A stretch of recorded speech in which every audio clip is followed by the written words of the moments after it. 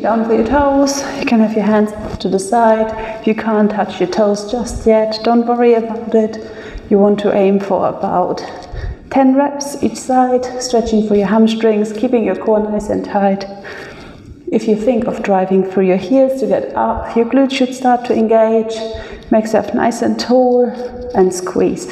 What you do not want to do is you don't want to start squeezing forward. You just make yourself tall, tap, tall. Find that stretch on your hamstrings. That's the back of your leg as you're coming down. Once you did those, just swing yourself a bit left to right. Relax your shoulders down. Give yourself a good little twist. Think of looking behind you. Again, keep your core tight, keep your feet grounded. Same thing here, 8 to 10 reps each way. Sometimes that gives a little click. If it clicks, that's fine, as long as there's no pain.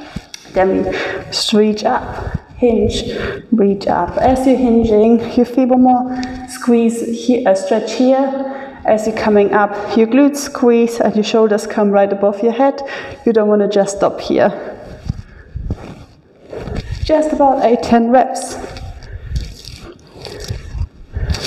Really let your arms swing.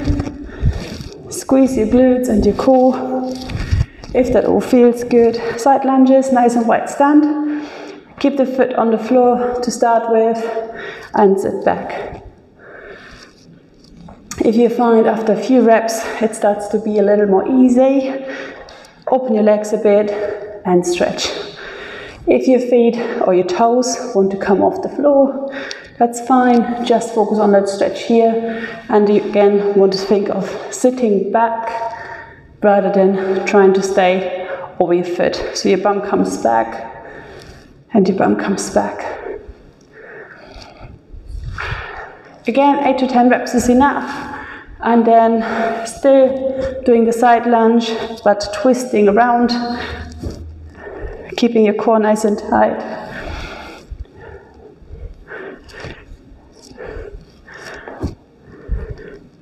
As you're coming up, try through your heel. Brilliant. And then check in with your squats. Sometimes your feet slide into the trainers a bit weirdly. Just make sure your feet are good. Plant your feet. Drive your knees out. Nice and controlled back. If you need for balance your hands out, feel free to have your hands out for balance.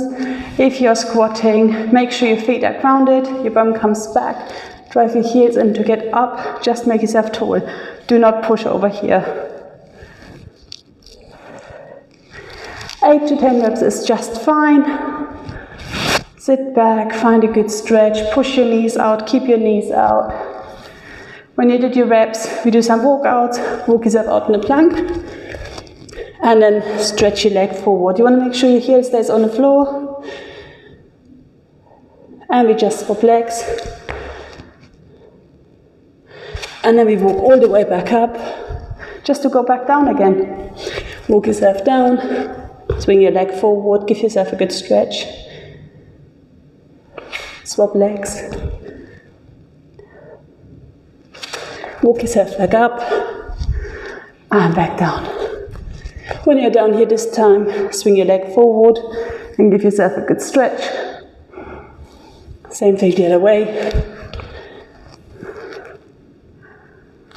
Walk yourself back up. And one more time. Walk it all out. Stretch your hip. Rotate. Swap legs. Rotate. And walk yourself back up. And that's your warm-up.